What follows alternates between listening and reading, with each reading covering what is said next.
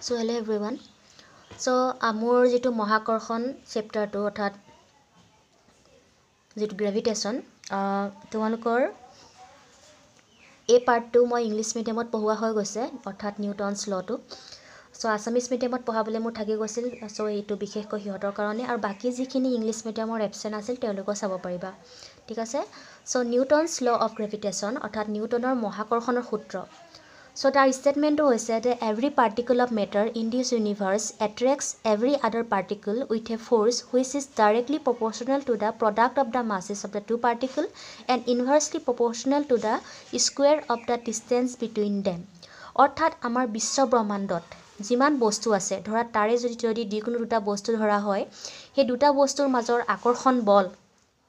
সেই আকৰ্ষণ বলটো সেই দুটা বস্তু ভৰৰ যেটো গুণফল যদি পূৰণ কৰা হয় সেই গুণফলৰ সমানুপাতিক হয় আৰু হিহঁতৰ মাজৰ যি দূৰত্ব সেই দূৰত্বৰ বৰ্গৰ ব্যস্তানুপাতিক হয় ঠিক আছে সো ইয়াৰ যেটো ফিগাৰ আকি পেলাই মই চাও সো ইয়াত মই দুটা বস্তু লৈছো আমাৰ বিশ্ব ব্ৰহ্মাণ্ডত অৰ্থাৎ ইউনিভাৰ্সত ধৰা এটাৰ মাস m1 এটাৰ মাস হৈছে m2 সো তুমি ক'ব নোৱাৰা যে এটো তোমাৰ আৰ্থে হয় বুলি সো যিকোনো দুটা বস্তু ঠিক আছে সো ধৰা হল ইয়াৰ মাস m1 আৰু ইয়াৰ মাস m2 সো এতিয়া কি দেখিছো যে বস্তু দুটাৰ মাজৰ যি দূৰত্ব অৰ্থাৎ দূৰত্ব হেতু হৈছে স্মল r সো দেখা যায় যে এই m1 মাসক এই m2 মাসে তাৰ ফালে এট্ৰেক্ট কৰে এইটো ডাইৰেকশনত ঠিক আছে আৰু একেটা সময়তে এই m1 মাসে m2 মাসক তাৰ ফালে এটো সাইডে এট্ৰেক্ট কৰে অৰ্থাৎ তোমাৰ এই দুইটা ফোৰ্স যেটো তোমাৰ একশন ৰিঅ্যাকশনৰ নিচিনা তোমাৰ কাম কৰে আৰু এই ফোৰ্স দুটাৰ যেটো ম্যাগনিটিউড তোমাৰ ইকুৱেল হয় কিন্তু তাৰ যেটো ডাইৰেকশন হেতি অপোজিট হয় সো এটোই হৈছে গ্ৰেভিটেশনাল ফোৰ্স বুলি যাক কোৱা হয় অৰ্থাৎ মহাকৰ্ষণিক বল আৰু এই মহাকৰ্ষণিক বলৰ এটা হৈছে বিশেষ বৈশিষ্ট্য অৰ্থাৎ তাৰ মান একে থাকে অৰ্থাৎ ম্যাগনিটিউড একে থাকে কিন্তু তাৰ যেটো তোমাৰ দিশটো তোমাৰ অপোজিট থাকে ঠিক আছে আৰু এটা তোমাৰ বিশেষ ক্যাৰেক্টাৰিস্টিক্স আছে গ্ৰেভিটেশনাল ফোৰ্সৰ গ্ৰেভিটেশনাল attraction between two particles does not depend on the presence of the other bodies অৰ্থাৎ এই দুটা বস্তু যদি বস্তুৰ ওচৰত যদি বেলেগ এটা পাৰ্টিকল যদি তুমি প্লেস কৰি দিয়া ধৰা তাৰ যেনিবা যেটো মাস তোমাৰ m4 m3 কিবা এটা সেই মাসটোৱে কিন্তু ইহ দুটাৰ মাজৰ যি তোমাৰ গ্ৰেভিটেশনাল ফোৰ্স এই ফোৰ্সটো কোনো এফেক্ট নকৰে অৰ্থাৎ কোনো তোমাৰ প্ৰভাৱ বিস্তাৰ নকৰে ঠিক আছে সো এতিয়া আমি চাও যে এই স্টেটমেন্টৰ জৰিয়তে যেটো তাৰ ম্যাথমেটিক্যাল এক্সপ্ৰেছন কেনেকুৱানো হ'ব সো ইয়াত ধৰা হল যে let us consider two bodies of masses m1 and m2 separated by a distance r and according to the law of gravitation so r দূৰত্বৰ ব্যৱধানত m1 and m2 ভৰৰ দুটা বস্তুৰ মাজত ধৰা হল আৰু সো মহাকৰ্ষণৰ সূত্ৰ যেটো নিউটনৰ মহাকৰ্ষণৰ সূত্ৰ মতে আমি কি পাও প্ৰথমতে যে ইহতৰ মাজৰ যেটো আকৰ্ষণী বল এই আকৰ্ষণী বল এই বস্তু দুটাৰ ভৰৰ যেটো পূৰণফল তাৰ সমানুপাতিক আৰু ইহ দুটাৰ মাজত যি দূৰত্ব সেই দূৰত্বৰ বৰ্গৰ ব্যস্তানুপাতিক অৰ্থাৎ এই দুটা ইকুৱেচন আমি যদি একেলগতে কম্বাইন কৰো জয়েন কৰো আমি পাম যে f directly প্ৰপৰ্শনাল two m1 m2 two ওপৰত হ'ব আৰু r2 হ'ব তোমাৰ তলত সো এক যেটো প্ৰপৰ্শনাল সান অৰ্থাৎ সমানুপাতিক চিহ্নটো আমি অতৰাব কাৰণে এটা কনস্ট্যান্ট অৰ্থাৎ জি আনিম সো যাক কোৱা হয় তোমাৰ সমানুপাতিক ধ্ৰুৱক বিশ্বজনীন মহাকৰ্ষণীয় ধ্ৰুৱক বুলি ইয়াক কোৱা হয় ঠিক আছে আৰু এই বিশ্বজনীন মহাকৰ্ষণিক যি ধ্ৰুৱক অৰ্থাৎ ইউনিভাৰ্সাল গ্ৰেভিটেশনাল কনস্ট্যান্ট ইয়াৰ ভ্যালুটো তোমাৰ সবতে একে থাকে এই ইয়াৰ ভ্যালু চেঞ্জ নহয় আৰু ইয়াৰ এসআই একক আছে এসআই ইউনিট হৈছে নিউটন মিটাৰ স্কয়াৰ কেজি ইনভাৰ্স 2 আৰু ইয়াৰ ডাইমেনশনাল যেটো ফৰ্মুলা হেতু হৈছে m-1 l3 t-2 so এক্সামত dimensional formula বুলি আহিলে এনেকৈ লিখিবা আৰু যদি আহে যে right da dimension of g অৰ্থাৎ g মাত্ৰা লিখা তেতিয়া তুমি এনসারও লিখিবা the dimension of g are -1 in mass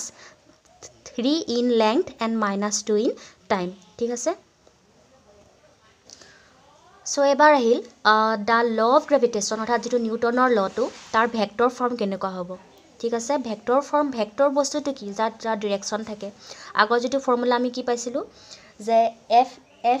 = g m1 m2 divided by r square অৰ্থাৎ আমি এনেকৈ পাইছিলো সিম্পল কে সো ইয়াৰ ওপৰত কোনো ধৰা ইয়াৰ ওপৰত কোনো ডাইৰেকশন নাই ইয়াৰ ওপৰতো কোনো আমি ডাইৰেকশন এটা ভেক্টৰ সাইন দিয়া নাছিলো সো ভেক্টৰ ফৰ্মটো কেনেকুৱা হ'ব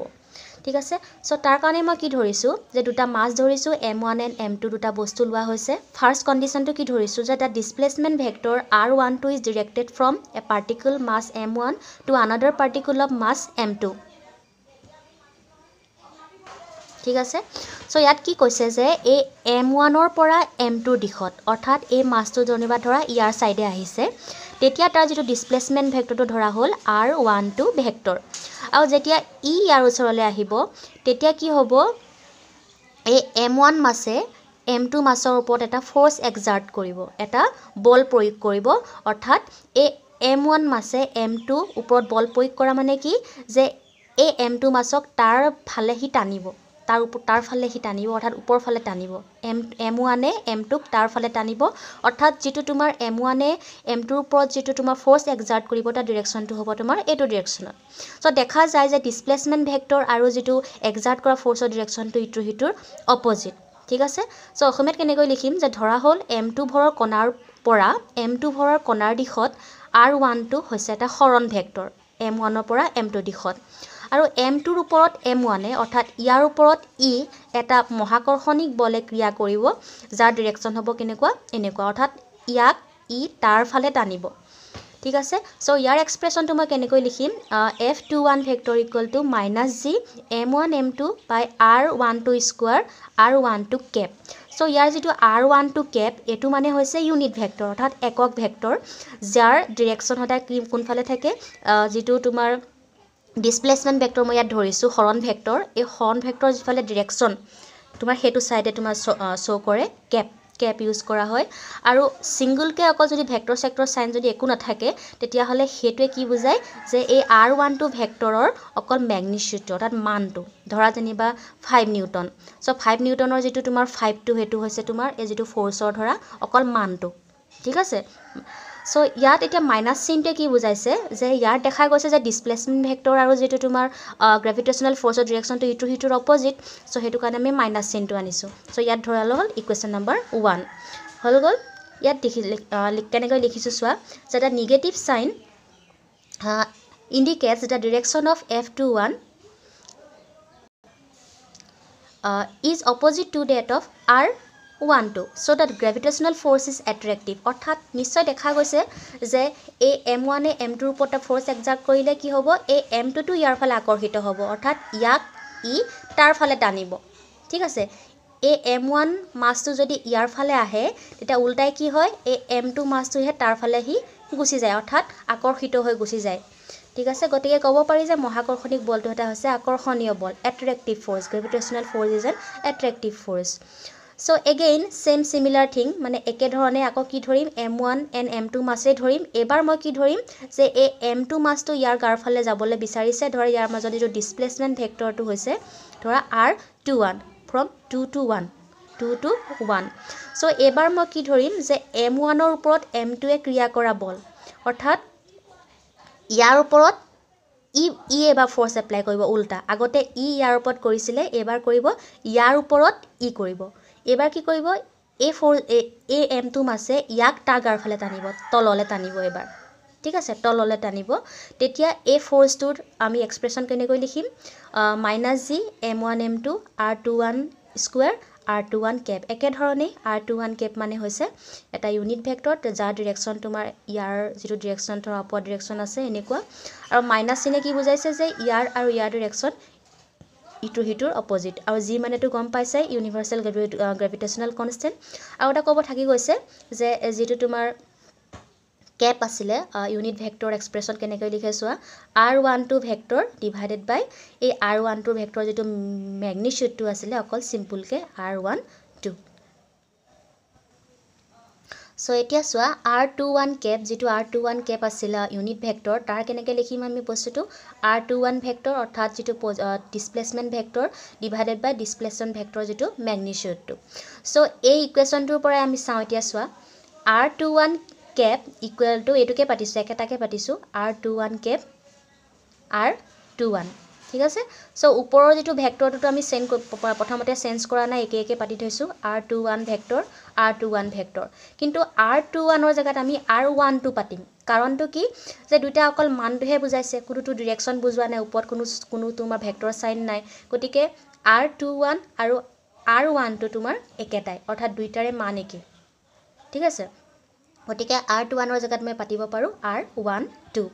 আৰু এবাৰ কি কৰিম r এটোটো চেঞ্জ কৰিলো তোমাৰ এটোৰ জায়গাত তোমাৰ এটো পাতিলো আগতে এটো চেঞ্জ কৰা হোৱা নাছিলে r21 একে পাতি থৈ দিছিলো ভেক্টৰ সাইনৰ হতি এবাৰ মই ওপৰটো চেঞ্জ কৰিম ওপৰটো চেঞ্জ কৰি মই কি লিখিম -r12 যেহেতু দেখা গৈছিল যে আমাৰ যেটো ডিসপ্লেসমেন্ট ভেক্টৰ গিটা এবাৰ ওপৰলে আছিলে এবাৰ তললে আছিলে গতিকে r21 ভেক্টৰ জায়গাত হ'ব -r12 ভেক্টৰ অৰ্থাৎ এটা পজিটিভ হলে এটা নেগেটিভ হ'বই লাগিব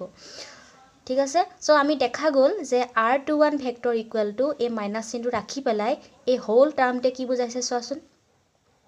এই হোল টাৰ্মটো কাৰ লগত মিলিছিলে এইটো লগত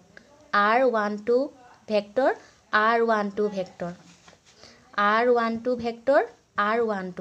ঠিক আছে মাইনাস চিহ্নটো জাস্ট আহি গল গতিকে ইয়াৰ জায়গাত মই কি লিখিম r12 কেপ অৰ্থাৎ r21 Cape equal to -r12 Cape ঠিক আছে ভেক্টৰ সাইন আৰু কেপ ইউনিট ভেক্টৰ দুইটাই ইটোৰ হিটোৰ অপোজিট এটোক ধৰা ইকুৱেশ্যন নাম্বাৰ তোমাৰ 3 ধৰিলো 3 সো এই ইয়াৰ মানটো এবাৰ মই ইকুৱেশ্যন নাম্বাৰ 2 ত পুট কৰিম তো কি পাম আমি ইয়াত f12 vector equal to -g m1 m2 by r21 vector মই তলতো এটা বৰ্তমানলৈকে চেঞ্জ কৰা নাই মাত্ৰ r21 কেপৰ জায়গাত মই এটো পুট কৰিম -r12 কেপ ঠিক আছে সো ইয়াত মাইনাস মাইনাস দুটা আহি গল মাইনাস মাইনাস প্লাস হৈ গল আৰু ইয়াত হৈ গল তোমাৰ r21 r12 কেপ এবাৰ মই কি লিখিব পাৰিম r21 স্কয়াৰৰ জায়গাত r12 স্কয়াৰ লিখিব পাৰিম যেহেতু ইয়াত কোনো তোমাৰ এনেকুৱা চিন নাই ওপৰ এনেকুৱা চিন নাই বা এনেকুৱা ভেক্টৰ সাইনো নাই অৰ্থাৎ মানটোহে বুজাইছে মানটোটো তোমাৰ সেম হয় গতিকে ইয়াত কোনো মাইনাস সাইনো তোমাৰ অহাৰ প্ৰয়োজন নাই গতিকে r21 ৰ জায়গাত মই লিখিম r12 স্কয়াৰ আৰু ইয়াৰ r12 কেপটো আছে গতিকে এই ইকুৱেশ্যন নাম্বাৰ 4 টো এটা কম্পেয়াৰ কৰিম মই কাৰ লগত চোৱা সো এতিয়া যে আমি যেটো পালো ইকুৱেশ্যন নাম্বাৰ 4 তাক ইকুৱেশ্যন নাম্বাৰ 1 ৰ লগত কম্পেয়াৰ কৰা কি দেখিলা যে পিছফালৰ যেটো g m1 m2 r12 Cape এটো হতি একে মাত্ৰ পাৰ্থক্য এটা ইয়াত মাইনাস আছে ইয়াত মাইনাস নাই গতিকে ইকুৱেশ্যন 4 ৰ যেটো তোমাৰ বাও সাইডে থকা টাৰ্মটো মই লিখিলো f12 একে লিখিলো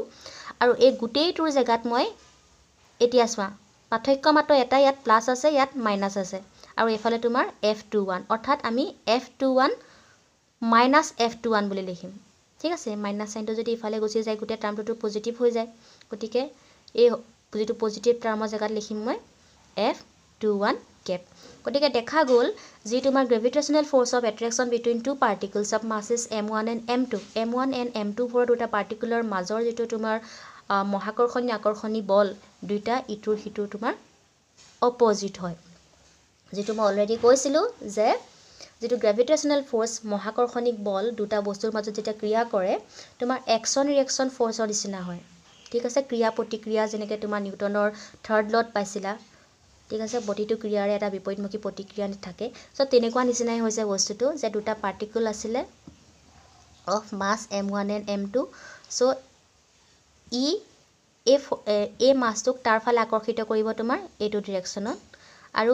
এই মাসটোৱে ইয়াক তাৰ ফালে আকৰ্ষিত কৰিব এইটো ডাইৰেকচনত গতিকে দুইটা ফোৰ্সৰ যেটো ম্যাগনিটিউড তোমাৰ সেম হয় কিন্তু তাৰ ডাইৰেকচন তোমাৰ অপোজিট হয় হেতু কাৰণে এটা জায়গাত আহি গল মাইনাস এটো হৈ গল law of gravitation in vector form